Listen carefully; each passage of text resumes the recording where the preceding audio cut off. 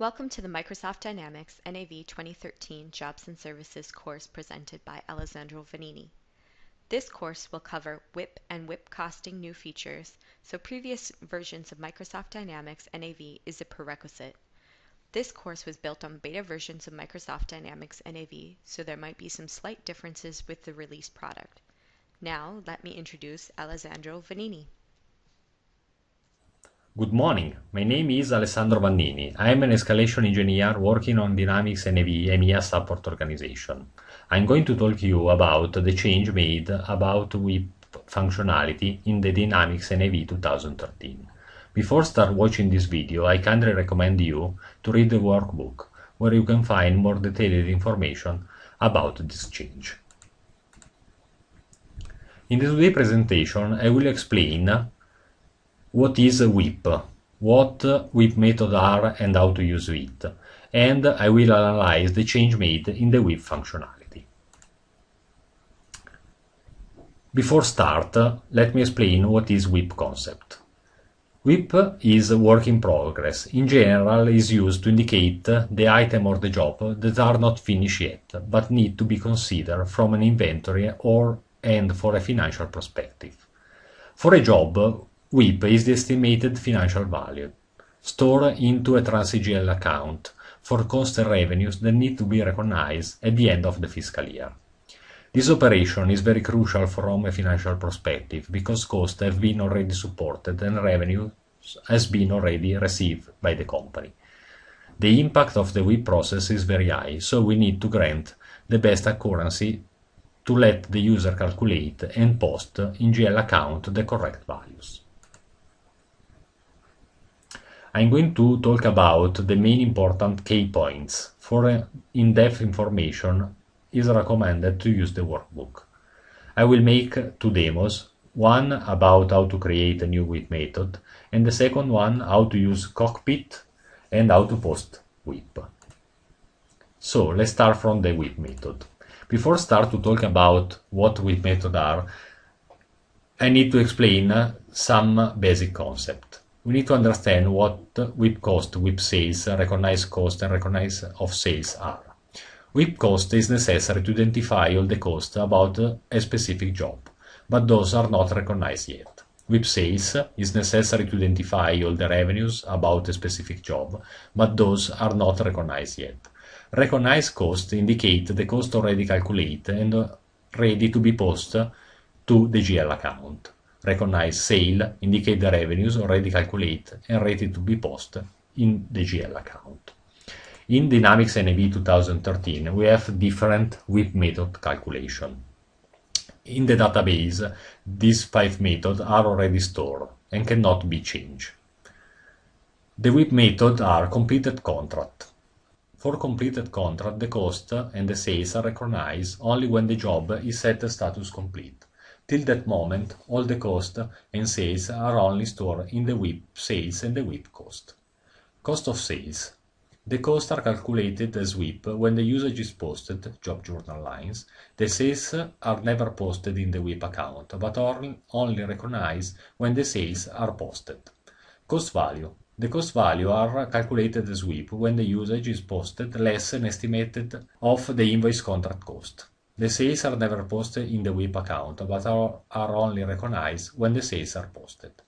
Percentage of completion. The costs are never calculated as WIP. When the usage is posted, the costs are recognized. The sales are calculated as WIP as the contractual value of the actual usage cost value when the invoice is posted and are recognized only after the usage has been posted. Sales value. The costs are never calculated as WIP. When the usage is posted, the costs are recognized. The sales are calculated as WIP as the contract value of the price of the job usage, when the invoice is posted and are recognized only after the job is complete. These are the already created WIP method. Please remember that all the calculations are in the online help. So if you want to understand how recognized cost and recognized sales, WIP cost and WIP sales are calculated, you need to check the online help. Another important thing is these 5 methods cannot be changed. can only be excluded from the usage. New WIP page and new WIP method creation. In Dynamics NAV 2013, we have a new page. In this new page, the 5 WIP methods are already created. New fields has been added to this page. The most important fields are valid and system defined. As I said before, the 5 methods cannot be changed. You can only remove the check mark in the valid field. When you remove this check mark, the user will not be able to use the specific method as WIP method calculation. Now I want to show you how to create a new WIP method in Dynamics NAV 2013. So let's start with a small demo how to create this field. Open Dynamics NAV 2013. As you can see, we are in the home page. Click Department. Under Department, select Job. And under Administration Setup, select Job WIP method. As you can see here, we have the 5 predefined methods. So let's create a new one. We click on New button and we say New WIP. We add the description, New WIP. And here we can select which kind of calculation we want for recognized cost, recognized sales, if we want to calculate WIP cost, WIP sales, and as you can see we have the 2 mentioned fields, valid and system defined. The new WIP method, as you can see, doesn't have system defined. The 5 existing have system defined. So if we want to remove the WIP cost and the WIP sales, we can only use usage total cost for recognized cost. You can see we can remove. And for sales, the only option available is contract invoice price. And in this case, we can remove the WIP sales. If we try to remove from another option, for example, you see at completion, system automatically set and automatically set. So if I try to remove now, you can see that the system returned me an error because I cannot remove. So now I need to refresh to discard the error message, and the new WIP is back to the previous. Here we can select, as I say, what you want. So usage total cost, cost value is possible to select. If we don't want to use anymore a WIP method, the only action we can do is remove the check mark under valid. In this way, the user cannot use this WIP method calculation. So let me reset valid. System defined field is not editable field. Go back to the presentation. The next module I'm going to talk about the small change made around WIP and job functionality. We have 4 important changes. The first one is in job card. We have a new field that is called WIP posting method. This field has 2 options, per job and per job ledger entry. These indicate for the specific job how we want to calculate the WIP. Per job meaning that we want to calculate the WIP based on the job. Per job ledger entry meaning that we want to calculate accumulated value for cost and sales.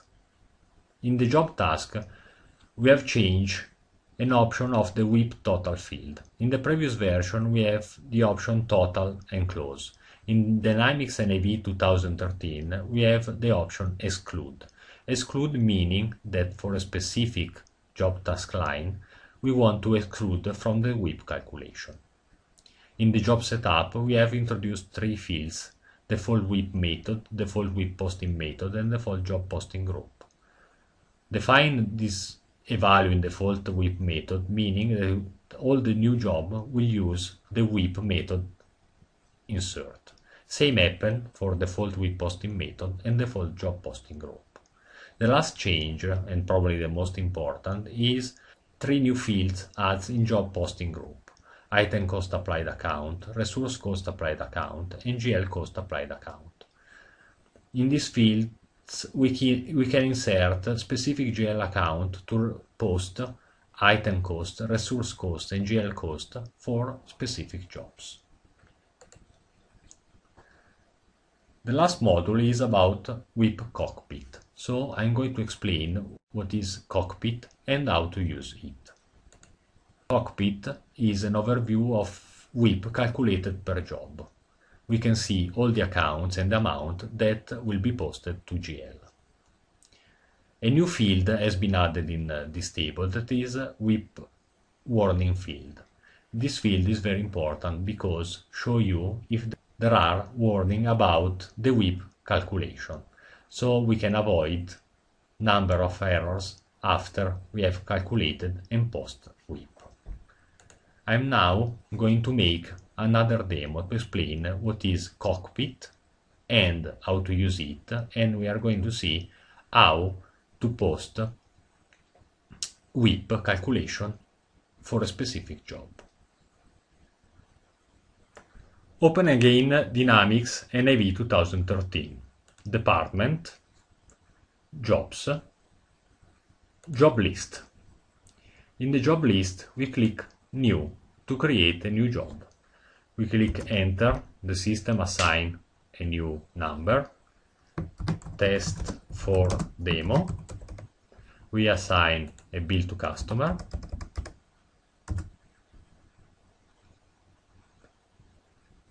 In the posting tab, we set up the job posting group, and for this test we are going to use completed contract. The job is almost ready to use. We need now to define a job task line. In this case we insert test for demo, we leave as posting, and we are able to use this line. We need to define job planning lines. In the line type, we select both, schedule and contract, we leave the date, we insert the document number 1, and for this example, we use a GL account 8320 with quantity 1, unit cost 100, and total cost, unit price 200. We are almost ready to start with our demo. We can exit, we can exit, we can exit, and we can go back to job and select job WIP cockpit. Enlarge the page. We insert a filter to show our job, that is J040, and we apply the filter. As you can see, we have the WIP warning, we have all the value for the WIP and all the value for the task. At the moment we don't have any entry, so if I try to calculate WIP, there is no WIP entry to calculate. So let's go back to our job. We need to make some posting. So I select again my job card, I go back in job task, and in the job planning line, I want to post the usage. So I open job journal, I select calculate remaining usage, I insert the document number, I select the correct dimension, that in our example is this one, and I click OK. System find one remaining usage to transfer. We insert a cost and we post. So at the moment we have post the usage for our job. So we go back and we go back to job and we select again cockpit. Need to filter again and apply. Now we can try to calculate WIP again. As you can see, we have a message. WIP has been successfully calculated. At the moment, we don't see any recognized cost. We have only WIP cost, total cost. No sales has been recognized. We can proceed. We go back to our job again. We select our job. Let me enlarge, that is much clear. Job task line, job planning line. And now we want to post our sales invoice. We just click create sales invoice. We click OK. And the system going to create the invoice. You see, the line were successfully transferred to invoice. Clicking sales invoice credit memo, the system direct us immediately to the created job, to the created invoice. I enlarge. You see, we have the invoice for our customer with the price we set up in the planning line.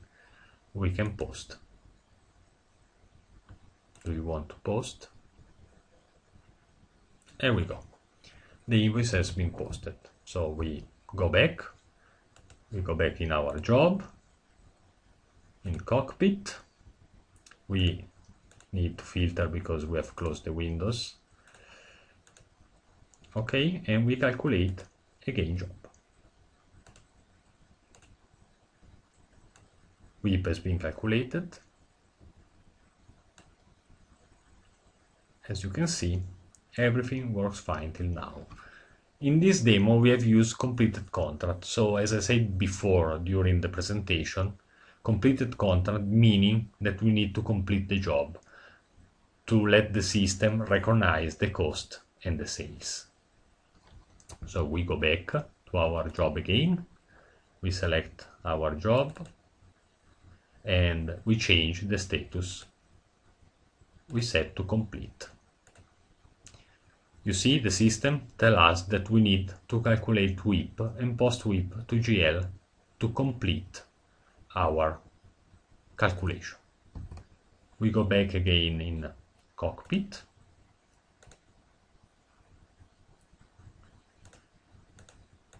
We filter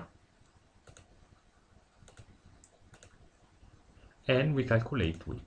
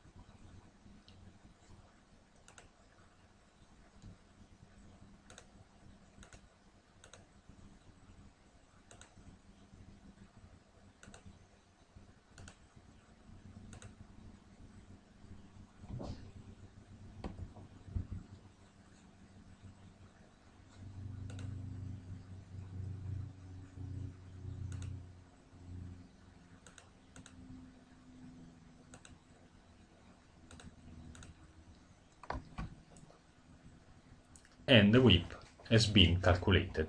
So you can see that our cost is being recognized as the sales. From the cockpit, we have some capabilities. For example, we can delete the WIP entry because before post to GL, we understand that something is wrong. So if you click delete WIP entry, you can see the system allow you to delete. In this case, I don't want to delete. As the last task is post the WIP to GL. So by clicking the button, insert the document number and click OK.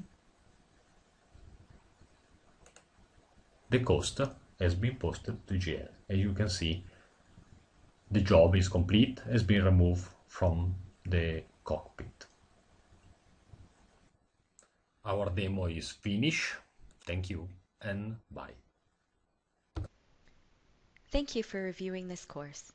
Additional new features can be found on the Partner Learning Center. If you have specific questions on any of the features shown, you can contact the Partner Technical Services by emailing askpts@microsoft.com or by calling 1-800-MPN-SOLVE.